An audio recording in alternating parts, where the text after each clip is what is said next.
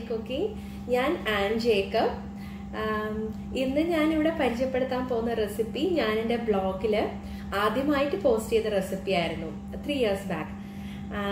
ഞാനത് ആദ്യമായിട്ട് ആ റെസിപ്പി പോസ്റ്റ് ചെയ്യാൻ കാരണം വീട്ടിൽ വന്ന് ഈ ഡിഷ് കഴിച്ചിട്ടുള്ള എൻ്റെ ഫാമിലി മെമ്പേഴ്സ് ഫ്രണ്ട്സിന് എല്ലാവർക്കും ഞാൻ പ്രിപ്പയർ ചെയ്ത് കൊടുക്കുന്ന ഈ ഡിഷ് ഭയങ്കര ഫേവററ്റ് ആണ്, ഇഷ്ടമാണ്.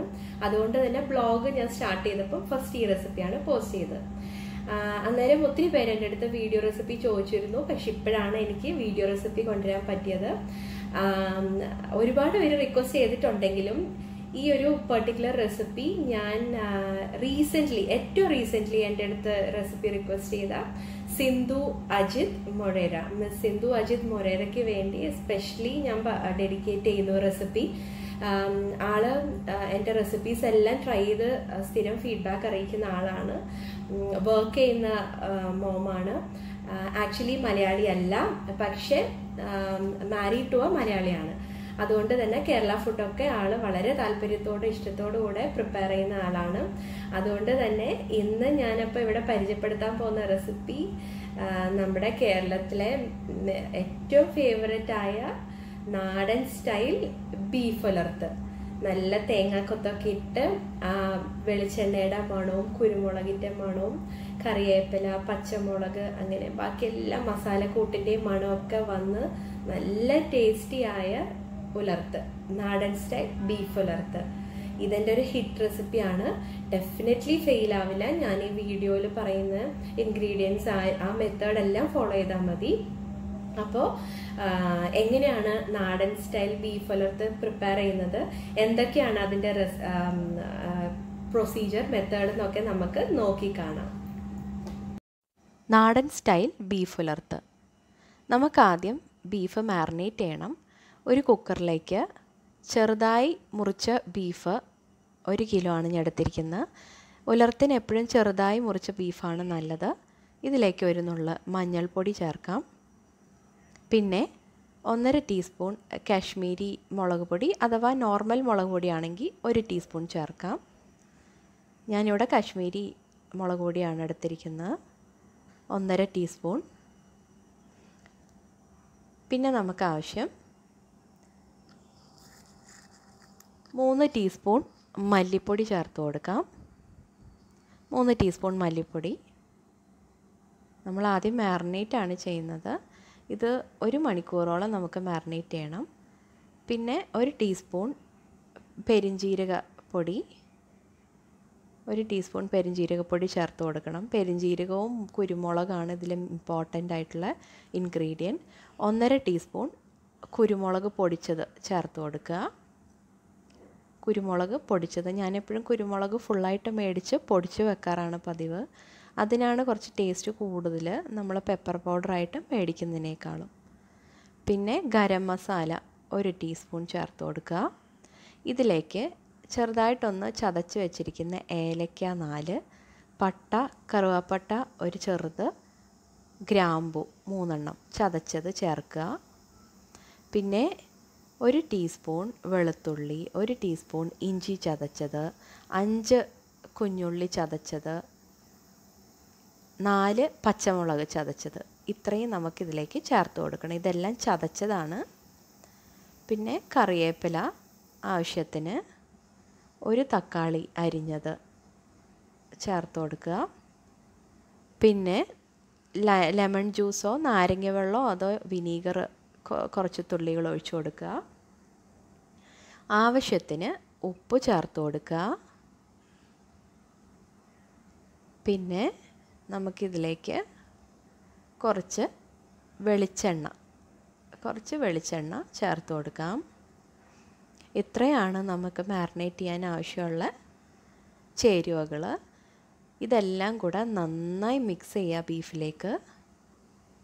നമുക്ക് മിക്സ് ചെയ്യുമ്പോൾ തന്നെ നല്ലൊരു മണം വരും. നന്നായി മിക്സ് ചെയ്യുക.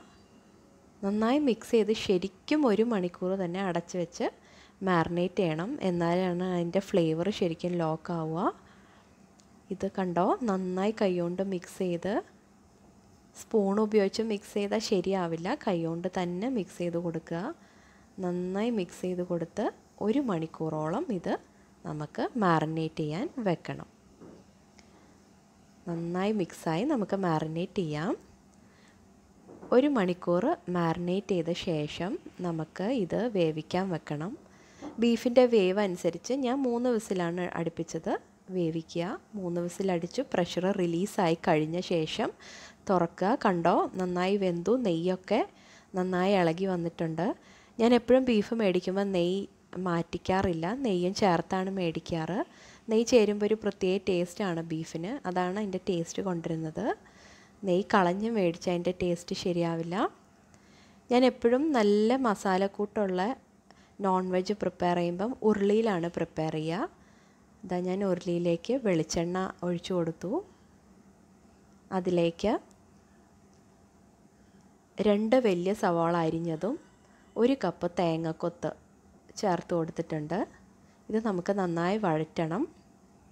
ബീഫിൻ്റെ ഈ പ്രിപ്പറേഷന് വെളിച്ചെണ്ണയാണ് ടേസ്റ്റ് തരിക. വെളിച്ചെണ്ണ തന്നെ ചേർക്കുക. ഇപ്പം നമ്മുടെ ഈ സവാളയും തേങ്ങക്കൊത്തും നന്നായി വഴറ്റുക.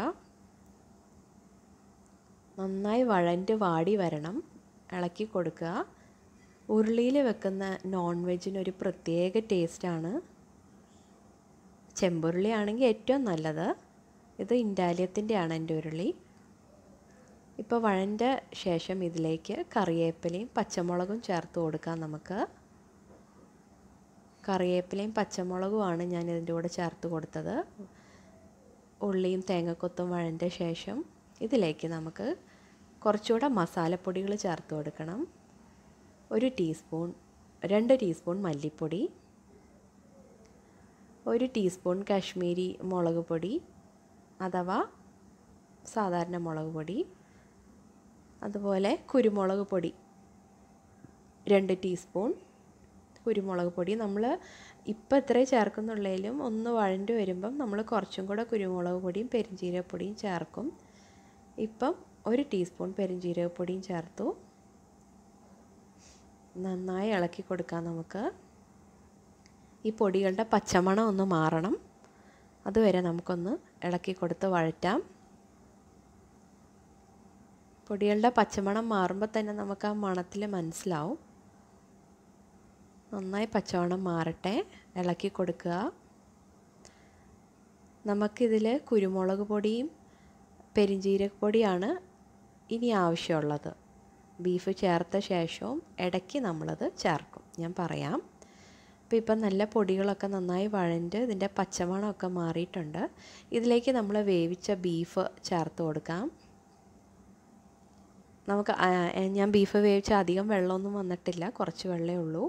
ആ വെള്ളത്തോടും നെയ്യോടും കൂടെ ചേർത്ത് അടച്ച് വെച്ച് വേവിക്കുക. കണ്ടപ്പോൾ നന്നായി വെന്ത് വെള്ളമൊക്കെ വറ്റി. ഇതിലേക്ക് ഞാൻ കുറച്ചും കൂടെ കുരുമുളക് പൊടിയും പെരുംജീരകപ്പൊടിയും സ്വല്പം വെളിച്ചെണ്ണയും ചേർത്തിട്ടുണ്ട്. പിന്നെ എന്നിട്ടൊന്ന് ഇളക്കി ഒന്നുകൂടെ നമുക്ക് നന്നായി വഴറ്റിയെടുക്കണം. നല്ല ഡ്രൈ ആക്കണം. ഇപ്പം തന്നെ ഡ്രൈ ആയി, എന്നാലും ഒന്നുകൂടെ ഡ്രൈ ആക്കണം. കണ്ടോ, കാണുമ്പോൾ തന്നെ നല്ല യമ്മി ആയിട്ട് തോന്നില്ലേ? നന്നായി വഴറ്റുക.